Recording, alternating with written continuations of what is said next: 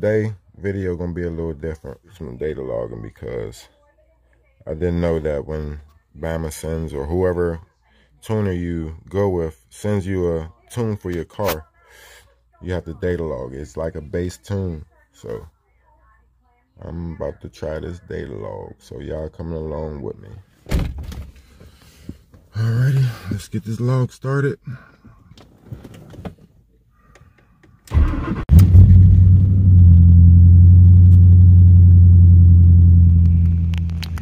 Once again, this dude in his car, and he just loved to hear the sound of it.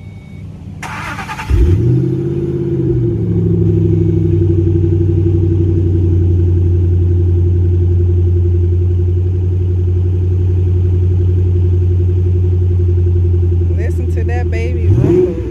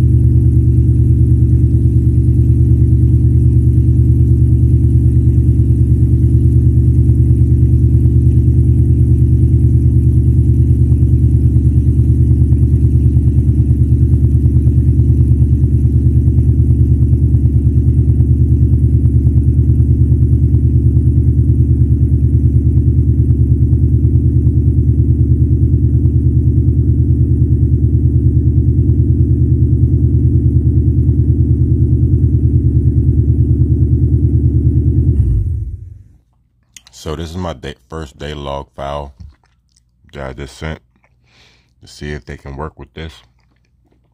I think my tuner deleted my first initial code start, but we're going to use this, see if they can give me something, because I see right here some stuff just don't look right.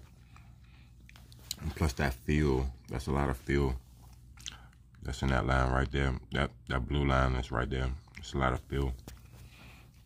I think when I did do my cold start, I believe I had about 22 miles to the gallon. After letting this car run for about 10 to 11 minutes, I'm down now, down to about 11 miles. So I had to cut it. But I think once my computer updated and I stopped my data file on my tuner, I believe it stopped my initial cold start and it gave me this file. So this is kind of like a warm start, if you want to say. So should work. I sent it in and we'll see how this works out. I had to rerun the data log file from my tuner. I had to run my data log file from my tuner to my laptop. In my previous video, my computer decided it wanted to update. With that being said, I had to find all the little PIDs all over again, and I had to do everything over. So I just came in the house, connected the Wi-Fi, both of them, got it done. Used somewhat of a warm/hot start for the data log. So that was sent in to Bama Performance. So now we're just waiting. We're just going to be waiting to see how long they're going to take to get back with the revision, because it needs to be fixed. I think my car is running a little rich.